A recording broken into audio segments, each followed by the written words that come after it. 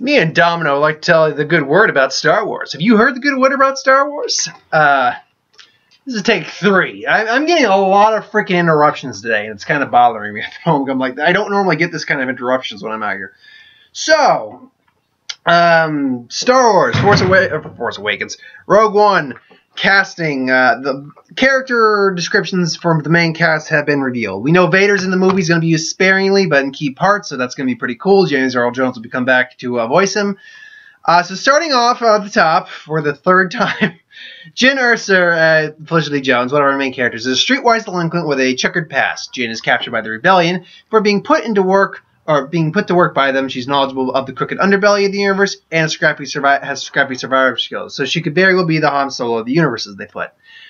However, Kathleen Kennedy, president of Lucasfilm, says don't become too attached because she becomes kind of a Joan of Arc in the story, which that's all but confirming when she says that. It's like, don't get too attached. She's dying. I'm like, oh, that's unfortunate. But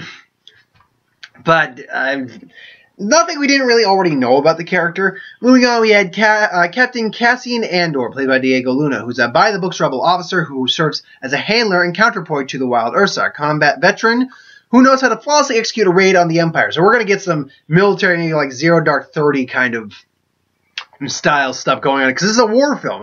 We're going to get some stuff in this, so that's pretty cool. But he could have a tough time dealing with the volatile Ursa.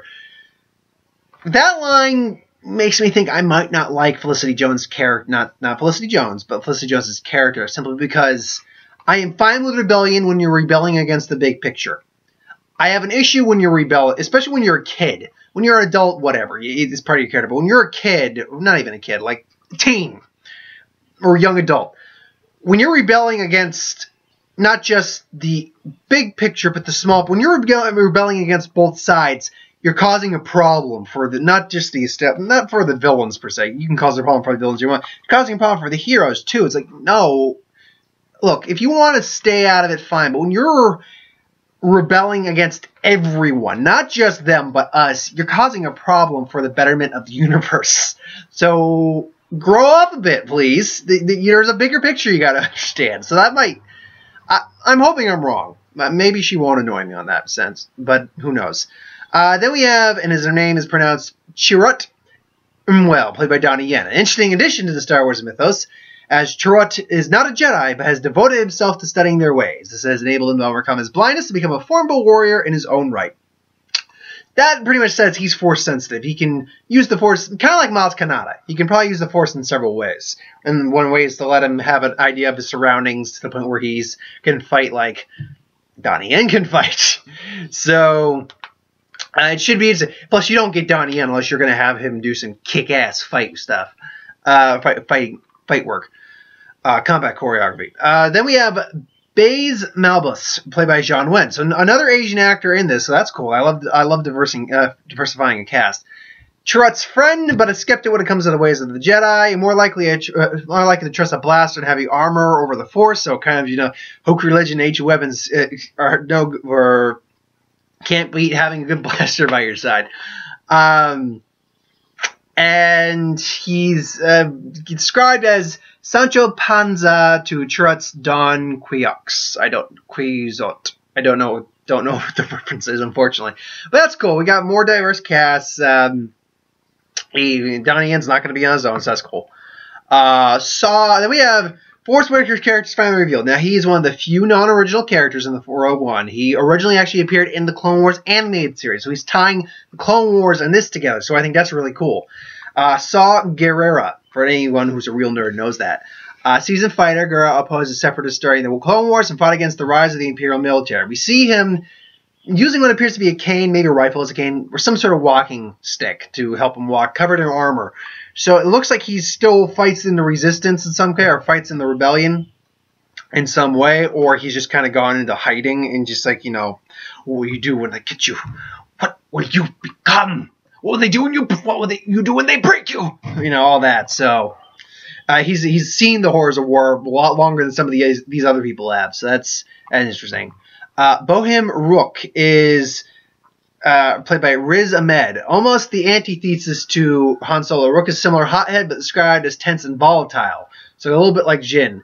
But he's a more hothead. See, yeah, could you always compare Han Solo? Han Solo is always, I mean, he can be a little tempered sometimes, but like when someone's getting on his nerves, but he's always was really the cool kind of, okay, let's think this through, Come on, like, I could get away with murder. Come on. Hell, I did get away with murder in a bar. You remember that time I had to this? Yeah, that didn't happen. I don't care what anyone says. That didn't happen. He's a master technician, though. Not tactician, but technician. So he's the tech guy. So unlike the Millennium Falcon, he said his ship probably could actually be reliable. So that's interesting. Then we have K2SO, which is the Alan Tudyk character, which unfortunately means he's not the pilot. He's not going to be using the, I am a leaf on the wind, watch as I soar. I mean, come on. Any of us Firefly fans would have loved for him to be the pilot and say that line. But no, he's a mocap character. He's a droid. It's K2 for sure is his name. This is hulking robot is more like Chewbacca than C-3PO. In fact, you actually heard him being compared to the antithesis of C-3PO. Or BB-8. R2-D2 was always a bit cranky, though. So he's kind of like Chopper from the Rebels series. I haven't watched it, but I know it's basically a King Tinker's version of R2, sort of. An outspoken, powerful security droid, K2 is seeking redemption for past wrongs, an intriguing direction to take for a robot, which, yeah, most robots don't really have a concept or understanding or caring for terms of, like, sinning or feeling guilt. I mean, C-3PO does, and even R2 does, but, I mean, they feel emotions. They do, because they are sentient in their own way. BB-8's a good example. You see BB-8 feeling happy and sad. C-3PO getting testy or angry or something like that. R2 being all irritable. So you do see that. But to have a droid with a sense of honor and wanting to correct and wanting to restore that honor a bit, that's interesting in my mind. So that'll be cool to see. The last two, Galen Erso, Mads Mikkelsen. Jin's estranged father. That was confirmed. He actually confirmed that. But whatever. And genius sought by Empire and Rebel Alliance alike. Compared to Oppenheimer, one of the architects of the first atomic weapons, it's not a long lead to resume Galen and some connection to the creation of the Death Star. More importantly, why did he abandon his daughter? The rumors we are hearing about him probably being like one of the creators or architects of the Death Star, it turns out it's true. He is. And you know what? That's pretty cool. Would we have preferred to see a villain? Absolutely. But, it's Mads Mikkelsen. He can do whatever the hell he wants. So it's going to be interesting to see how that plays off. Just keep an eye on the dog. How that plays up. And why did he abandon his daughter? Because he got involved with the Empire and didn't want to take her with him, because he didn't want her corrupted by the Empire. I'd imagine that might be part of it. He definitely at least helped with the creation of the Death Star. That's got to be. Maybe he designed the plans, though I don't think so. Because the Clone Wars. And I'm talking about because we saw the plans for we saw the plans for the Death Star in the Clone War Attack of the Clones, in the little hologram that Genosian had. Which, in that movie, took place, I think, it takes place like 5 years before Revenge of the Sith, which takes place about 30 years, 20 years, give or take. 20 years after the Clone Wars, or Revenge of the Sith. So we're talking about time span about 22 years. No, you know what? He could have actually designed it. He could have. Given the time frame, this is taking place before The New Hope, obviously. So less time than that, so maybe like 17, 18, 15 years, something like that. It's possible. No, it's entirely possible. He actually could have legitimately designed the Death Star. It's very possible. But we'll have to wait to see how that happens. Last but not least, we have Ben Mendelsohn, who's playing director Orson Krennic. One of the main villains, actually, he's one of the villains, and one of the main villains, actually, of the piece. An ambitious Imperial officer who aims to crush the rebels with his squadron of Death Troopers. He's the leader of the Death Troopers.